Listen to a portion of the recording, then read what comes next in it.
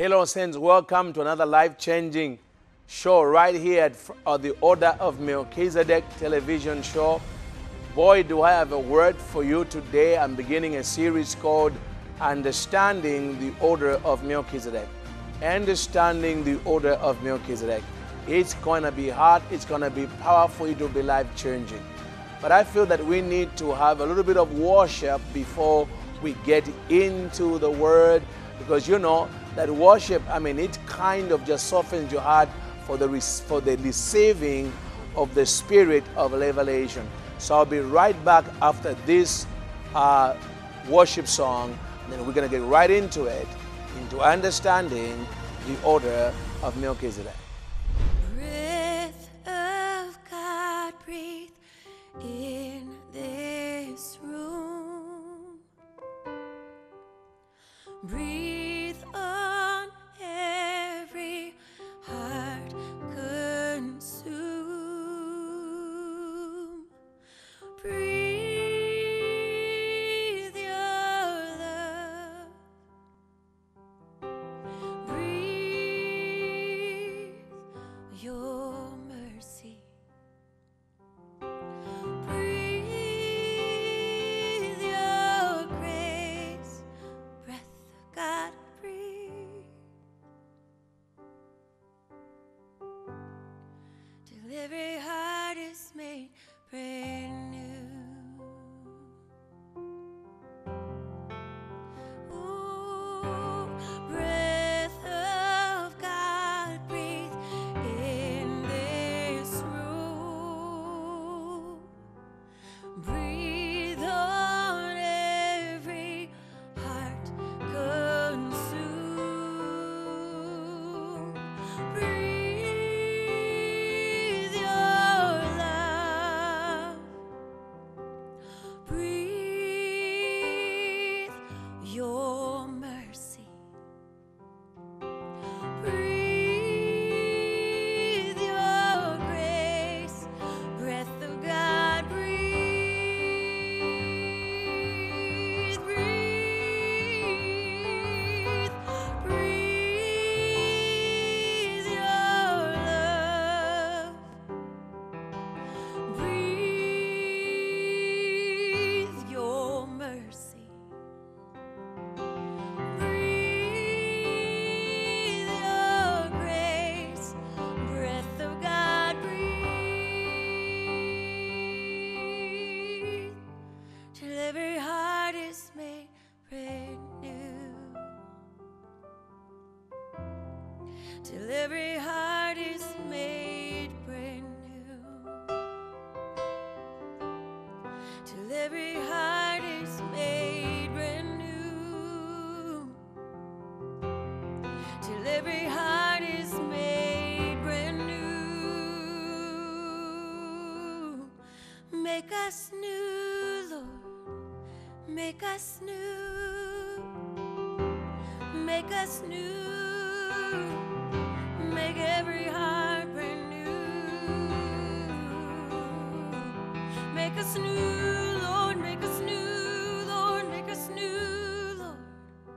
Till every heart is made brand new.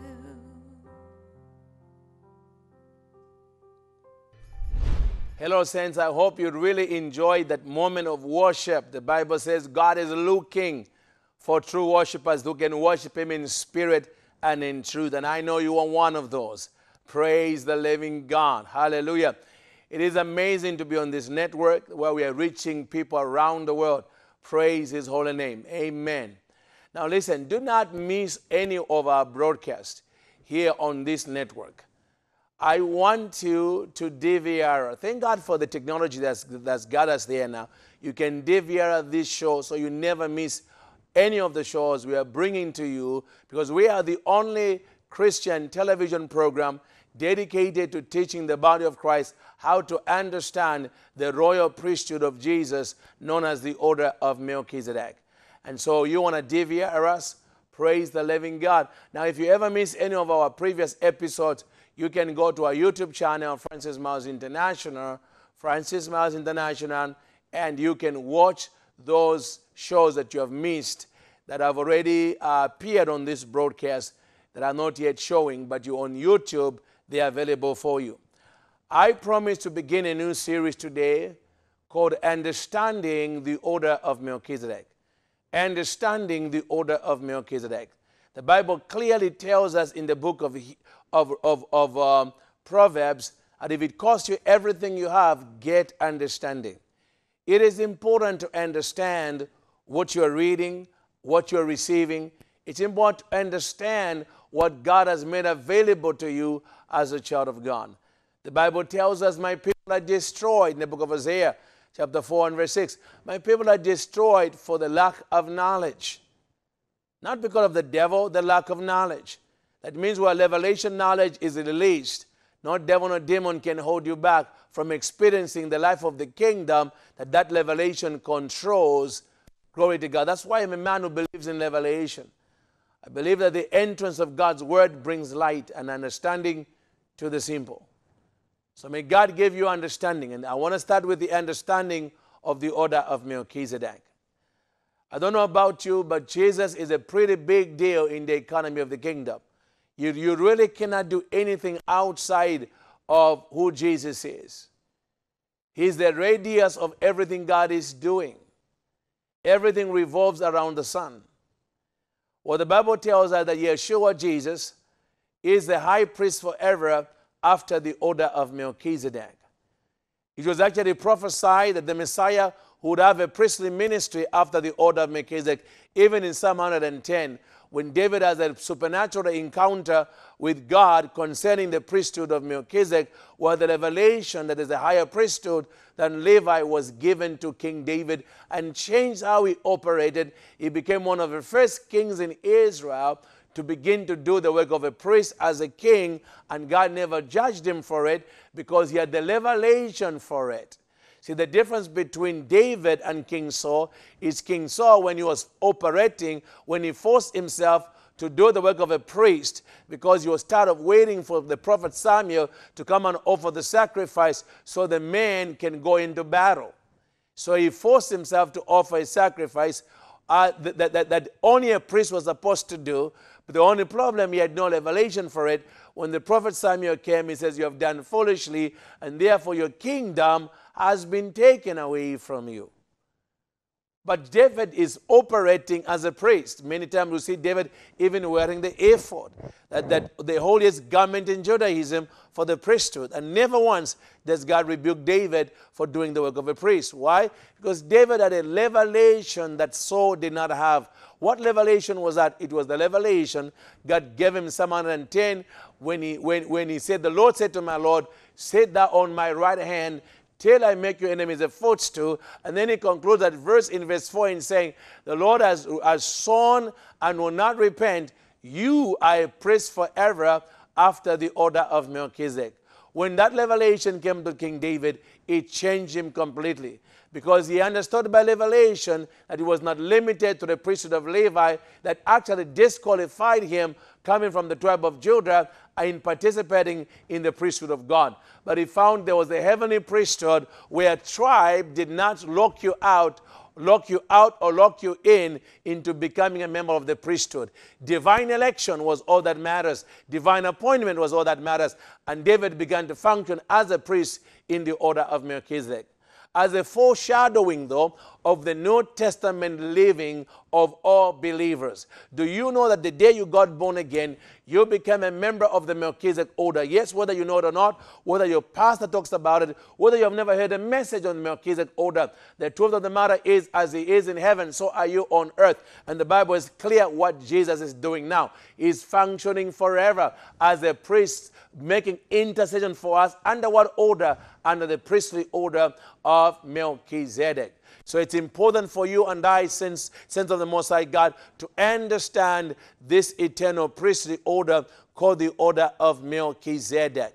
Well, the Bible is very clear that we are the seed of Abraham. Yes, all of us in the new covenant that have come to faith in Christ Yeshua Jesus, we are seeds of Abraham. We are the seed of Abraham. God wants to bless us like he blessed Father Abraham.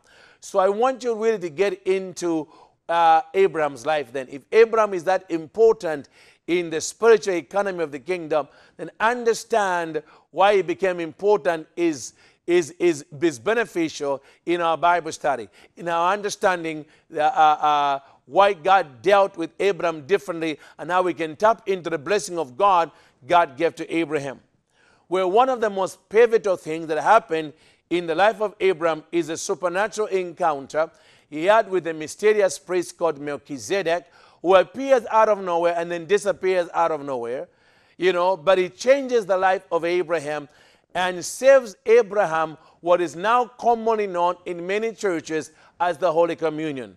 Most believers do not understand that what they call the communion did not begin with Jesus in the New Testament. It began with Melchizedek's priesthood in the Old Covenant. It is important for us to understand the mystery that connects the Melchizedek in the Old Testament with Jesus Christ of Nazareth.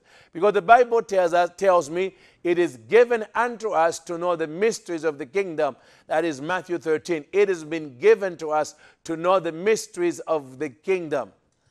And I believe one of those mysteries is how to walk in the Melchizedek order and priesthood, because that is our calling and our inheritance in the kingdom.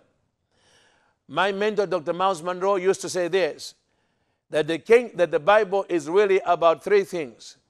But ever since then, God has said there are actually four things. But my mentor was only given three, and God gave me the fourth one. He said the Bible is about a king, the Bible is about a kingdom, and the Bible is about the royal family. But the Rose Bishop in France, there's a fourth pillar that Myles never talked about. He says the Bible is also about the royal priesthood of the royal family, because that is how I deploy the royal family on earth, is through the Melchizedek order. Is how I employ them or deploy them for kingdom assignments is through the priesthood of the royal family. So the Bible therefore is about four things. The king, it's about a king. The whole Bible is about a king who has a kingdom, who has a royal family, and then that he deploys on earth in a priesthood called the royal priesthood of the royal family. This is the Bible. The Bible stands on these four tenets. So we're going to go into the understanding of the order of Melchizedek. I know some of you are loving this program because you've wanted to understand what the Melchizedek is all about, because you've read about him, never understood him, never heard a message about him. Well, if you stay with me for the weeks to come, you're going to have a lot to receive on this priesthood of Melchizedek. The Bible says in Genesis 14, verse 17 to 23, and the king of Sodom went out to meet Abraham at the valley of Shaveh, that is the king's valley, after his return from the defeat of Chorodama, and the kings were with him. Then Melchizedek, king of Salem, brought out bread and wine. He was a priest of God Most High. And he blessed him and said, Blessed be Abraham of God Most High, possessor of heaven and earth. And blessed be God Most High, who has delivered your enemies into your hands. How many would like God to deliver your enemies into your hands? Glory to God. And it says, and he gave him a tithe of all. Tithing does not begin with Levi, my friend. Tithing begins with Melchizedek. Understanding the priesthood of Melchizedek will change how we tithe, the attitude we bring to tithing. Even those who collect the tithe will do it differently from the current Malachi 3 model that the church uses for exacting the tithe. They would understand a more excellent way of collecting the tithe, because it does not begin with Malachi or Levi. It begins with the priesthood of Melchizedek, with Abraham being the first human being to ever give the tithe of honor. Hallelujah, praise God. Now the king of Sodom said to Abraham, Give me the persons and take the goods for yourself. But Abraham said, The king of Sodom, I have raised my hand to Lord God Most High, the possessor of heaven and earth. Wow. That I will not take anything that you give me, lest you say you have made Abraham rich. Saints, do not go anywhere, because I will be right back to continue this revelation after this break.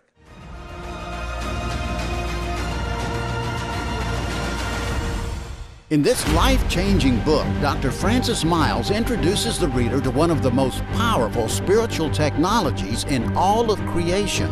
God instituted this technology to govern the spiritual, social, and financial heirs of kingdom citizens during their pilgrimage here on earth. At the heart of all informed spiritual or scientific research is a body of questions that fuel the whole investigation. In the spirit of informed investigation, this book will seek to answer the following questions. Why are questions of regret so universal and common to the human experience? Is there a diabolical and calculated conspiracy behind many of the tears of regret that are common to the human experience? If God is good and all-powerful, why does He allow the evil and pain of regret to be visited upon innocent people? Why do most people blame God for the pain in their lives that is a direct consequence of their actions? Why are these stories of disaster and regret concentrated in the marketplace? Why do kingdom entrepreneurs lose millions of dollars in bad business deals? Is there a fail-proof technology for intercepting much of the evil that is visited upon humans before it actually happens?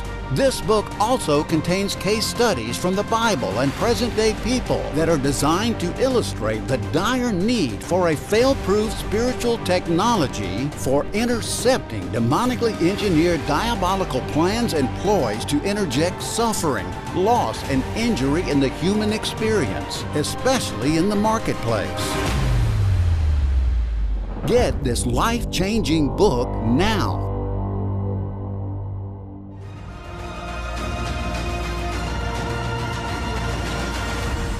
You had told me many years ago when I came to Christ in 1989 that I would be writing a book called The Order of Melchizedek, that would be where I would be given 2 honorary doctorates because of the level of content that's in the book. I would have thought you were crazy because I grew up in the Assemblies of God and nobody even talked about Melchizedek. Nobody even in the church talked about the Melchizedek order. But one day I was reading Genesis 14 and all of a sudden I tell people God went Hollywood on me. And everything in the passage came alive as if I was watching it on a TV monitor.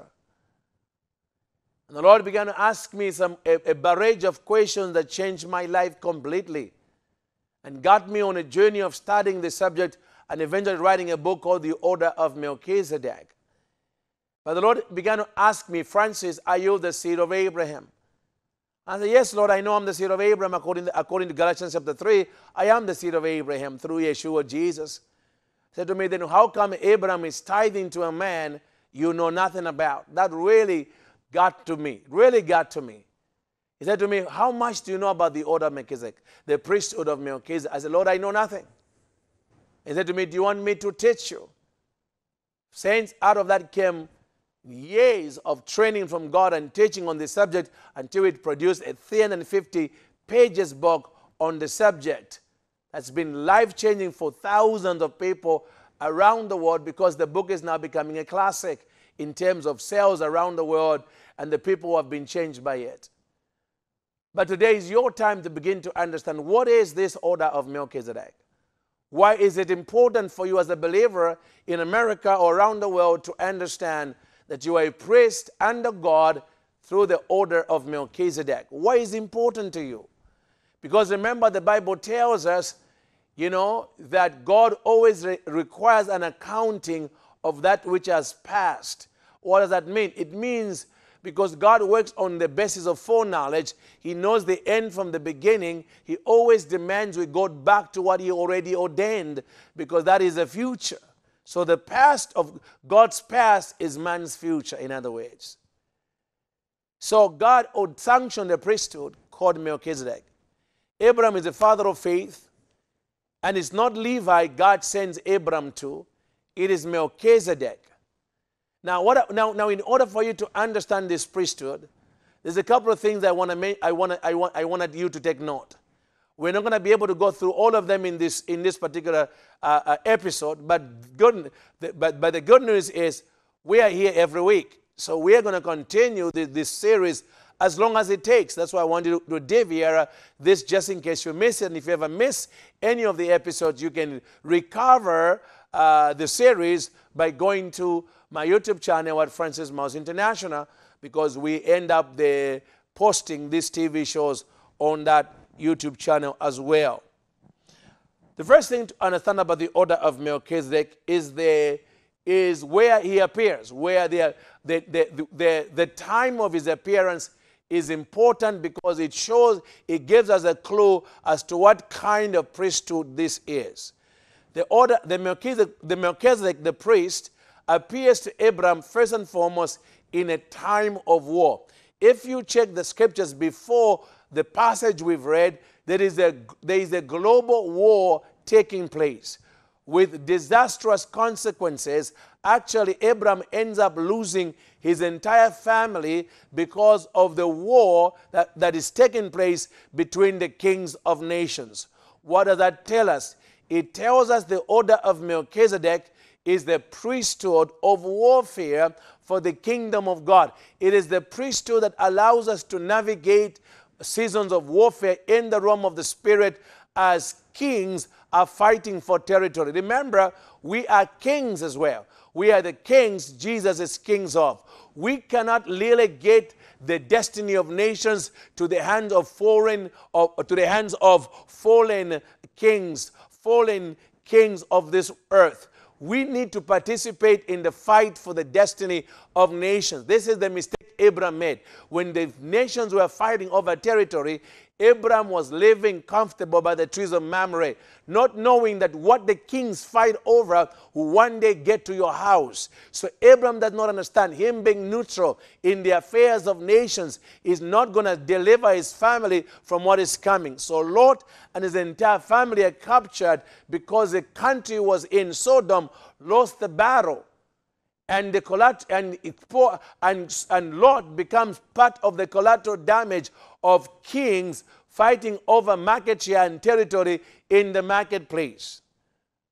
So Abraham now is forced into a fight, is forced out of neutrality to pick up the sword to go and fight for his family. The order of Melchizedek appears to Abraham during a time of war, letting us know that this is the kingdom priesthood to allow us to rise and rise in stature in moments of warfare and end up returning back from those moments of warfare with the victory in our hands, not defeat. But also the Melchizedek order, this priest Melchizedek, appears to Abraham in the middle of the marketplace. Why is this important? Because it shows us what kind of priesthood this is. The order of Melchizedek is not a priesthood you can lock down in the four walls of the church, because it did not begin there. Remember, the time Abraham is meeting the priesthood of Melchizedek, there is no temple system or congregational lifestyle like you understand today, going to church on Sunday in a building. This came on Mount Sinai later when Moses had to build the tabernacle. That's when the temple system was introduced to the creation. So Abraham did not have a so-called church that he went to, but he was engaged God. He was a man who had engaged God in a real intimate relationship that he was able to define in the context of the marketplace. So when the order of Melchizedek or the priesthood of Melchizedek is revealed to Abraham, it's in the middle of the marketplace. Why is that important? Because many of you watching this broadcast, you are losing in the marketplace. You've got a great time in church. You are a deacon, you are an elder, but the devil is eating your lunch in the marketplace. I mean, every promotion that's supposed to come your way is passing you by. I mean, investments you've tried to make in the marketplace are being eaten right out of your hands. You cannot move forward to help you to save your own life. You need a priesthood that's more powerful than the demonic powers that are encountering you in the marketplace. Can I submit to you? That priesthood is the priesthood of Melchizedek. It is no wonder Jesus, representing that priesthood, went to the marketplace to look for the disciples. When Jesus recruited Peter, James, and John to become part of his apostolic ministry, what many of us do not realize is that he didn't find them in a church service. They were businessmen whose business was in trouble. They were businessmen. When he found them washing their nets. Who washes their nets in broad daylight? It is because they had worked all night. And the following morning they're washing their nets. Why? Because none of them wanted to go home and face their wives and tell them, I brought nothing home. Jesus knew what they were going through. So he asked them if he could use their boat. This is the Luke chapter 5, this amazing story. And when it was over, he told them, he said, I wanted to move the boat a little bit further and launch your nets. They said, but Lord, we've worked all night. And right there, Jesus causes these businessmen to have a massive harvest of fish in an industry they were experts in, proving to them that his priestly order was more powerful than their pedigree in that industry. Friends, I don't know about you, but I need a priesthood that's more dynamic than the demons I face in my industry. I need a priesthood more powerful than all the landmines the enemy can ever put in my way, in my career, or in my line of business. But if you're a child of God, the chances are the devil does not want you to prosper. The devil can see you coming a mile away, that you carry the insignia of the blood of Jesus, and he hates you already. And that's why he's going to attack you. Where? Not in the church, in the marketplace for the most part. Why? Well, that's why you get your living. That's why you pay your bills. That's why the marketplace is an important construct in the life of every believer. So the fact that Melchizedek appears to Abraham in the marketplace tells us that the Melchizedek order is a marketplace priestly ministry. And I'm going to be talking about this in a deeper way in the days to come. But you understand this. The order of Melchizedek is a marketplace priestly ministry. That's why it appears to Abraham in the heat of the battle in the marketplace. I don't know about you, but I need a priest who will not run away from me. When all hell has risen against me because I'm trying to produce a movie that the devil doesn't want me to produce, I'm trying to raise a business the devil doesn't want to produce because he knows I'm going to use the money for the kingdom. I'm trying to raise a family in the marketplace, trying to pay off my mortgage. The devil doesn't want me to get out of debt. I need a priesthood that is conducive for the battles, the daily battles of the marketplace. And that priesthood, my friend, is the priesthood of Melchizedek. I have much to say about this revelation. Boy, I'm loaded. But I'm out of time, but not out of revelation. That's why you need to deviate at this service, deviate at this teaching, because I'm going to continue with part 2 of understanding the order of Melchizedek. Don't miss the program. Please DVR it. And I'm looking forward to seeing you on this channel every week. Praise God.